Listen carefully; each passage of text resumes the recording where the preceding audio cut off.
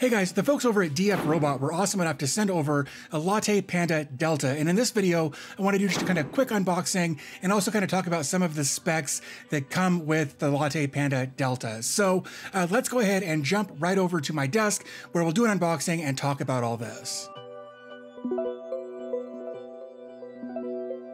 So the LattePanda Delta has an Intel Celeron N41 processor that ranges from 1.1 gigahertz as a base clock all the way up to 2.4 gigahertz on the boost clock, and that is a 4-core processor. We've also got Intel integrated graphics. It's the Intel UHD 600 that runs from 200 to 700 megahertz. We've got 4 gigs of dual channel memory, 32 gigs of eMMC 5 flash storage. We've got 802.11ac, dual band 5 gigahertz and 2.4 gigahertz Wi-Fi. Of course, we've got Bluetooth 5.0, a 1 gig PCIe LAN or NIC. We've also got HDMI and EDP for display ports on this, as well as a USB Type-C for power, 3 USB 3.0 ports, a micro SD slot. Also, it's got an ATmega 32U4 co-processor on here for additional functionality. Okay guys, so here we are on my desk. We've got a few different things to take a look at. Here, obviously, we've got the LattePanda Delta. This is the version with 4 gigs of RAM and 32 gigs of eMMC onboard storage. We've got the LattePanda Titan case that we will put this in. And just in case I end up needing it, we've got a LattePanda streaming cable. This kind of lets us do like a remote desktop via just USB instead of having to do a network connection or something like that. This actually kind of creates its own network connection. So let's actually just take a quick look at that first. I have not taken this out. I have taken the other stuff apart or out of the boxes and looked at them a little bit. But so this will be, this is going to give us some instructions on how to use it, saying that we need to go to the website, download some software, it looks like, and make sure that everything here is compatible. Like it says here on the box, it is compatible with Windows and OS X. So we've got this if we need it, but we're going to go ahead and not use that for right now. Tell you what, while we're just doing accessories, let's go ahead and pull this out. Again, this is the Titan case for the LattePanda. And this gives us a pretty good idea of what everything will look like. There we go. So obviously this is going to be the top. On either side of this, these two edges pop off, maybe. There it goes. So both of these will come off and give us access to GPIO pins and things like that. Of course, we'll get more into all of that once we take a look at the LattePanda. Here we're going to have some ports on the side where we can access things. It's also got a little bit of breathing area down here, so that's good. We've got some spots over here for different accessories as well. Oops. And those are the screws to hold everything together. So with that being said, let's go ahead and dig out the LattePanda. Okay, so very cool black on black design with the packaging there. We open this up, the first thing we're greeted with is the LattePanda. So let's take this out of the box. Well, take that out of the box, and we'll set this aside for just a moment. Looks like we've got some more standoffs and screws there. User manual. So this is going to be for the Wi-Fi. These are a couple of antennas that can be used. The Alpha, I believe, has 2 plugs on the Wi-Fi card. The Delta only has 1, so we'll only actually need 1 of these. Then we've got our power brick with the USB Type-C connector on it there. Then we've got a couple of different options here for UK or US plugs that will actually just plug right into the brick here. And then, as any good company does, they included a couple of stickers to put on whatever we want to put those on. So let's take a look at the LattePanda itself. So on one end here, Let's focus. There we go. So we've got 3 USB 3 ports there. Under that, we've got a couple of M.2 keys. One is for an M key and one is for an E key. Let's zoom in there. There we go. So we've got our M key over here and our E key over here. Man, that focus does not want to work with me today. There it goes. So we've got our M key and our E key over here. We've got some other stuff on the bottom as well. We've got a touch port, a display port, as well as a micro SD port here. If we come over to this end, we've got our USB port for the USB Type-C. This is going to be our power port. I believe this could also be used as a data port if you've got a hub or something like that that you can plug in to use data and power simultaneously. We've got a 3.5mm jack, 1 gig LAN port, super stoked to see that, full-sized HDMI. And then we've got on this side, this actually has an Arduino built into it. So these are the GPIO pins for that Arduino. Very stoked to see that in there. And then on the other side, we've got some other GPIO pins for the maker board side of this. So I think, anyway, I'm pretty sure that that's what that is for. We've got power button here. So we've got an Arduino reset button up here.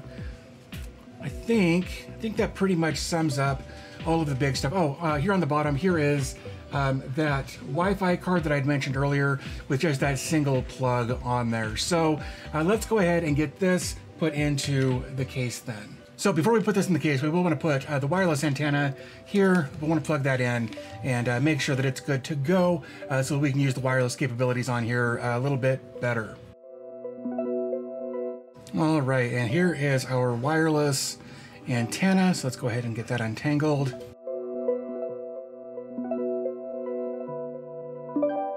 Okay, so now we've got all of that put together. Now we can put our screws in to hold everything together. All right, so here we've got the case all put together. We've got access to our USB 3 ports there. And of course, like I said, under here, it's got some air holes so they can get some air underneath, which is great. Over here, we've got an SD card, our display, our e-display. This is for our touch. This is gonna be like a hard drive indicator. We turn this around, power port, audio, or 3.5mm, gigabit LAN, HDMI, power button over here. And then of course, a couple of mounting holes underneath. If you wanted to mount this to something, you could do that as well. And like I said earlier, we're gonna have access to those GPIO pins. But what I'm gonna do is actually cover those up. Okay guys, so here we've got everything plugged in to the LattePanda here, mouse, keyboard, HDMI, Ethernet, and power. So now I should just be able to come over to here, find the power button, press and hold that for just a moment. And if everything goes well, then that should turn blue. We should get something here up on the screen fairly quickly.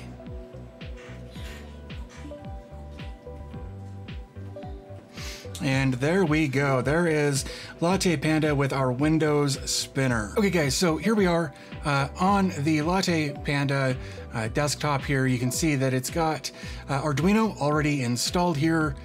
So if we open that, we should get obviously the Arduino application opening up here. We'll give that just a second. Yeah, we want to go ahead and allow access to that.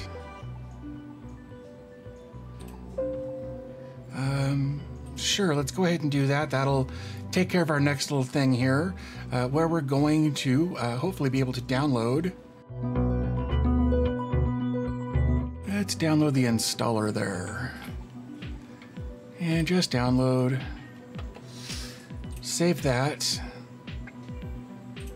View our downloads.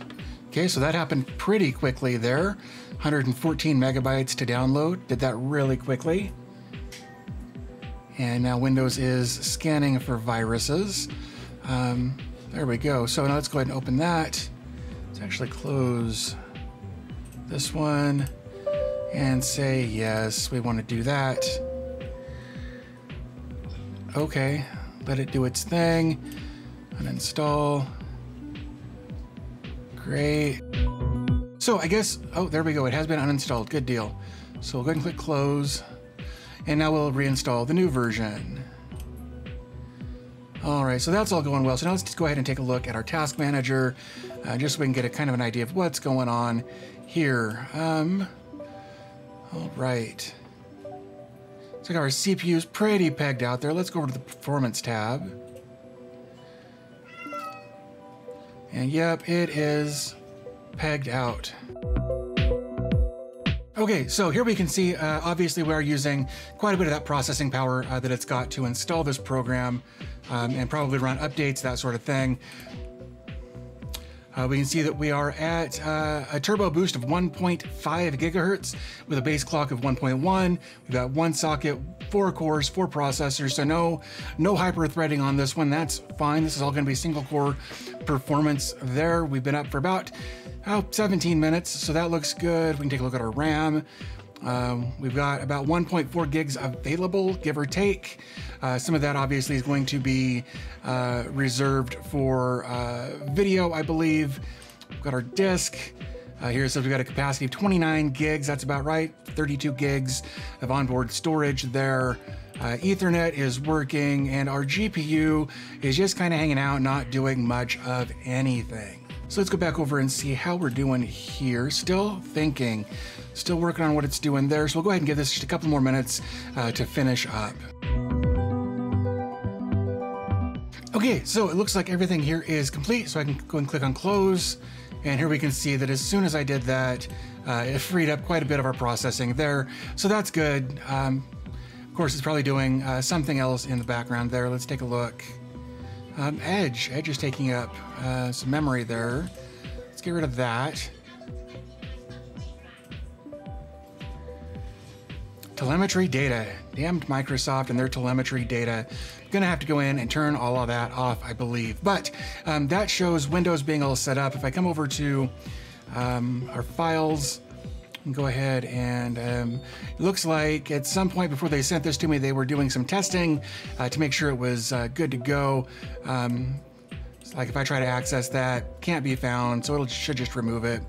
Anyway, so that's what that is. We go to my PC, we've got our 15 gigs free of 28 and a half. We can go right click and click properties here. So 4 gigs of RAM, 3.83 usable, 64-bit operating system. Everything here looks really good. Of course, Windows isn't activated, and that is just fine because we're going to do some other stuff with this in future videos. Okay guys, there is the LattePanda Delta. Again, I want to give a big shout out to DFRobot for sending this over. If you're interested in this kind of content, I will be making more LattePanda Delta videos coming up very soon. So if you're interested in that kind of content, definitely hit the subscribe button so you can be notified when those videos come out. If you're interested in picking one of these up for yourself, I will have links in the description where you can jump over to a couple of different places and pick one up as well. But with all that being said, I think I'm going to go ahead and wrap things up here. As always, thanks for your time. I always appreciate your support, and I'll talk to you in the next video.